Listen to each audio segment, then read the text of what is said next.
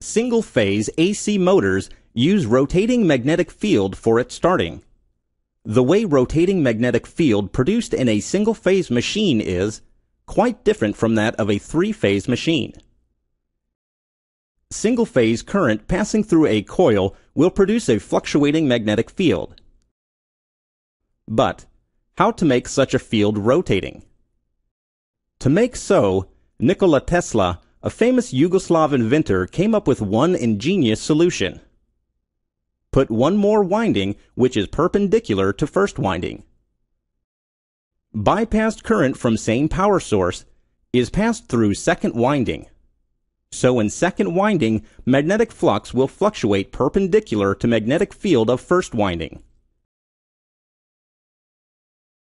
Now let's include a capacitor in second winding circuit. Presence of capacitor will make sure that this current is at 90-degree phase difference from first winding current.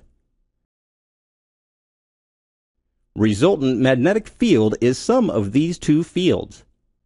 Now note the variation of resultant magnetic field with time. You can note that, with time, magnitude of resultant magnetic field remains same, but orientation changes. Yes, it is another rotating magnetic field. The same concept can be explained through double revolving field theory.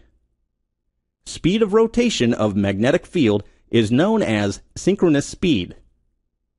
This winding has just two poles.